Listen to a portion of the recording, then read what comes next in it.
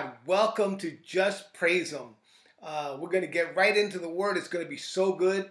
Remember, you can email us. It's down below. Just Praise Him 1 @gmail.com, or just email or just mail us regularly at Just Praise Him, P.O. Box 305, P.O. Box 305, Mount Pleasant, Pennsylvania 15666. Okay, so let's get right into the Word. Okay, now this is Mark chapter 10, starting at verse 46.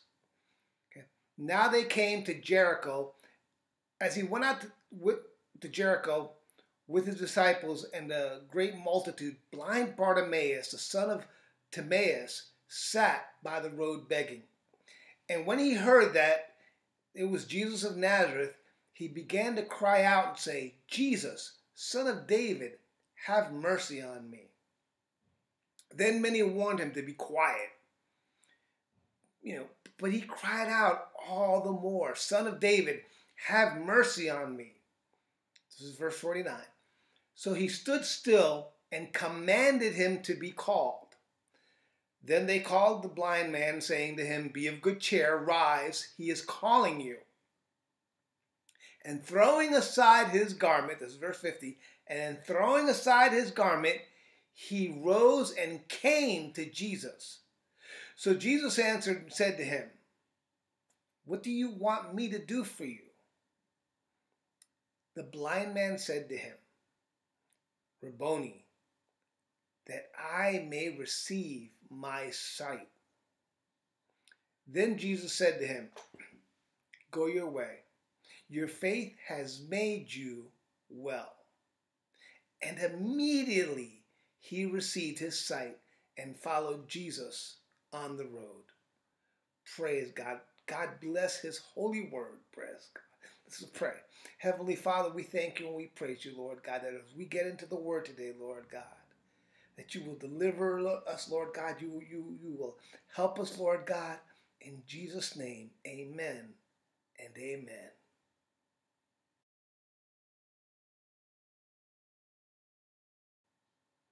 Mark chapter 10 tells us the story of Bartimaeus. He was a blind beggar sitting on the side of the road.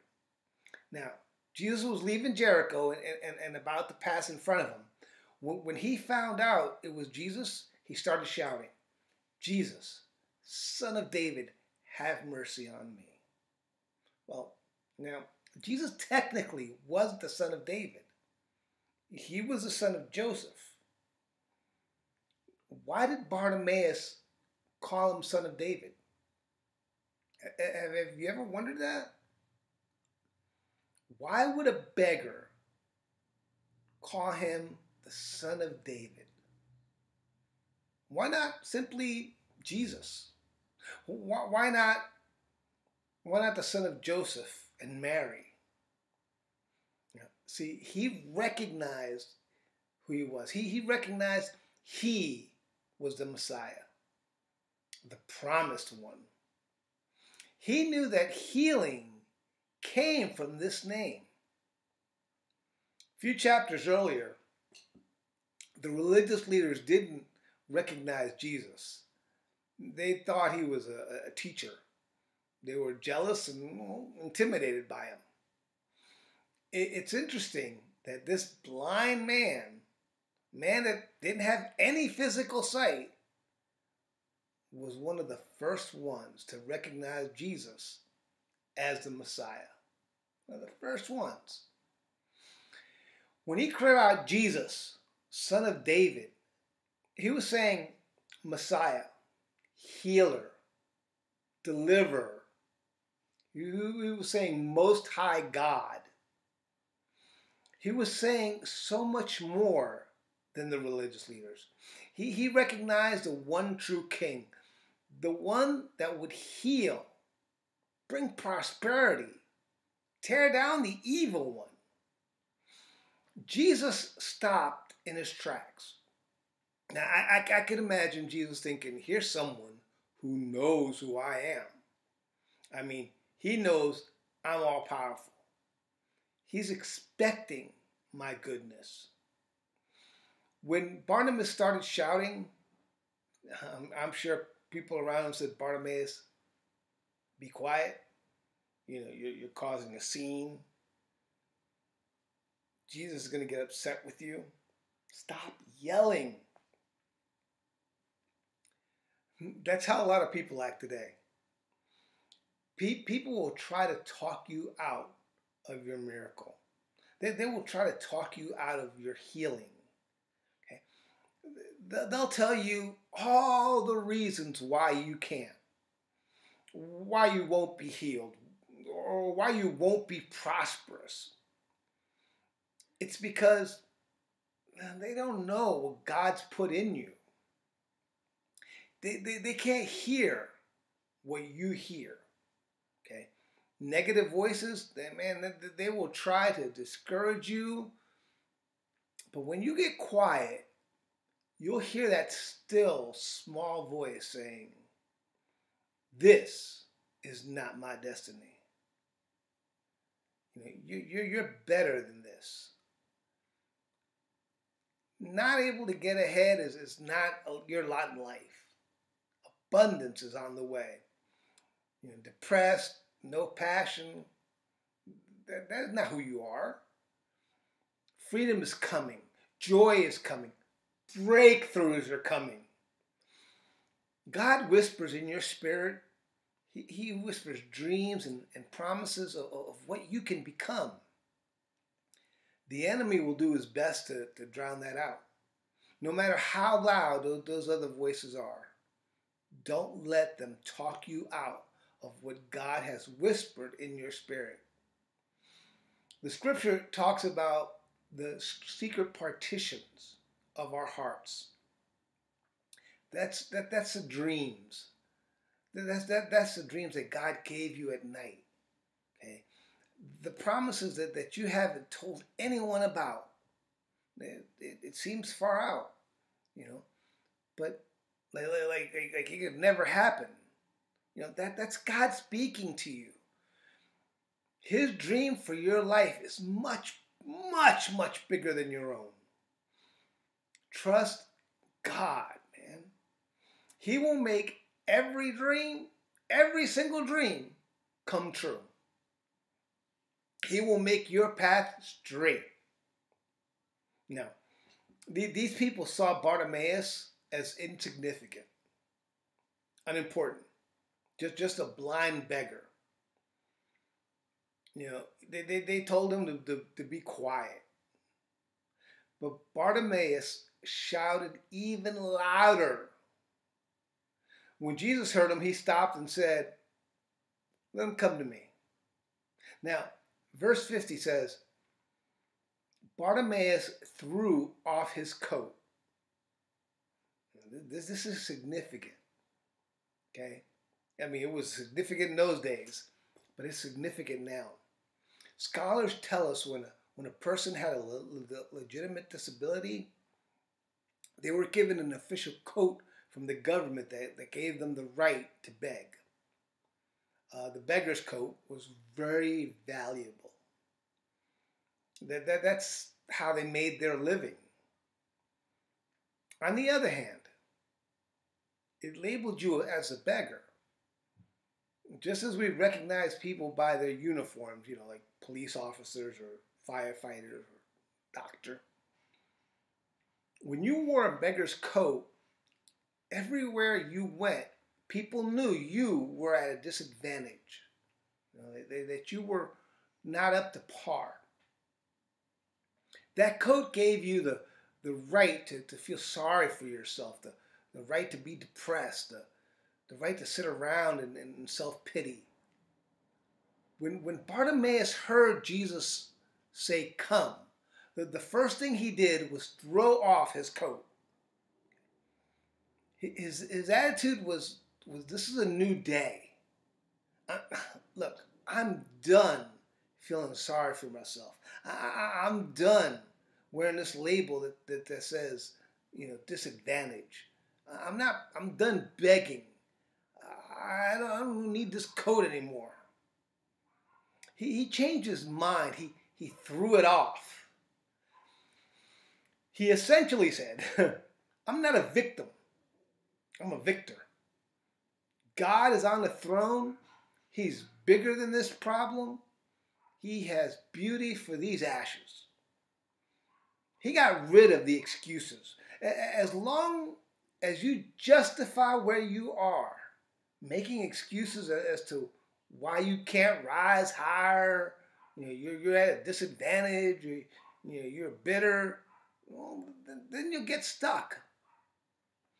I wonder how many of us are wearing that beggar's coat. How many of us are making excuses? How many of us are not walking in the victory provided by Jesus? You might say, I got a good reason. Somebody walked out on this relationship, or, I lost a loved one. I came down with an illness. That's why I'm negative. That's why I'm sour. Can I tell you something?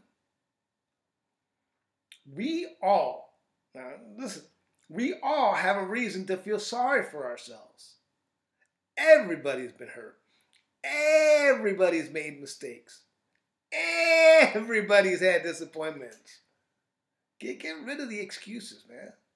It may not have been fair, but God is fair. Okay, He's a God of justice. He wouldn't have allowed it if it wasn't going to keep you, if it was going to keep you from your destiny. He wouldn't allow it. Now, look, I love you today. I want to be nice to you, okay? I really want to be nice. But I don't believe in giving people the right to feel sorry for themselves. Not because it wasn't fair, not because life didn't throw you a curve, but because it will keep you from seeing the beauty for ashes. It will keep you from being restored. God wants to make the enemy pay. Okay, he wants to bring you out better, way better than you were before. Take off the self-pity. Take off the hurts. Take off all the disappointments. You can't reach your destiny making excuses as long as you're wearing the beggar's coat. Giving yourself a reason to be bitter, feel disadvantaged, feeling, like you're less than, it will keep you from the new levels God has in store. When Bartimaeus took off that coat, he was not only leaving his livelihood, all that he had ever known. He was leaving the negative things in the past. Okay, just leaving all behind him. He was saying, no more will I live like this. No more will I put up with it. It was symbolic. He was leaving the dysfunction, the bad breaks. Now, you have to be willing to leave some things if you're going to become all you were created today. You may need to leave bitterness, or leave a bad attitude, leave compromise. Jesus told Bartimaeus to come. Now, a blind man, he couldn't see, but he started walking towards Jesus based solely on what he heard. All he had was his belief in who Jesus was and his word to come.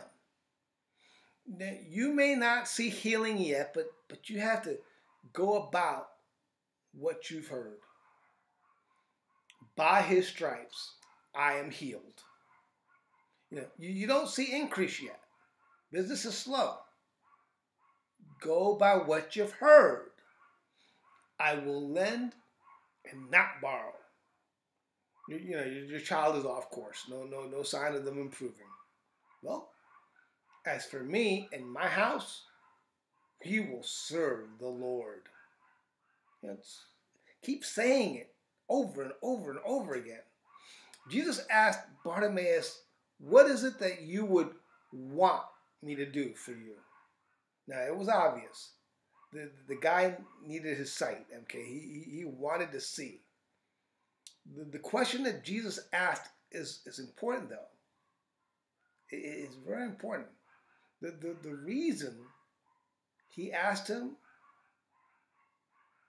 is, you have to declare what you want and believe that he will do it. You have to declare what you want and believe that he will do it.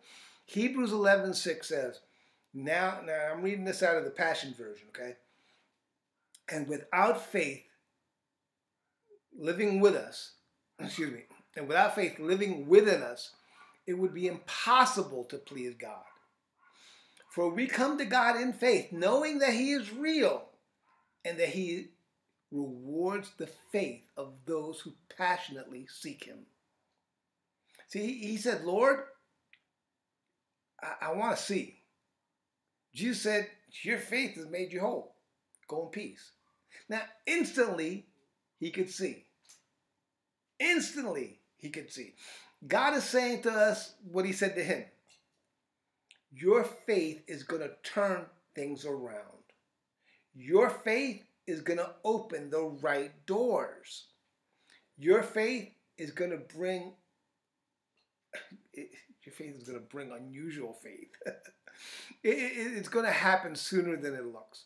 I mean, keep expecting it. Keep talking like it's going to happen. Talk like it's already happened.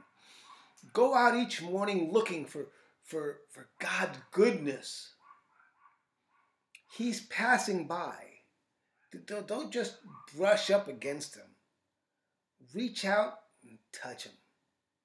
If you do this, I believe and declare your faith is gonna make things happen that you could never make happen, man. God is about to open that door. He's about to open supernatural doors.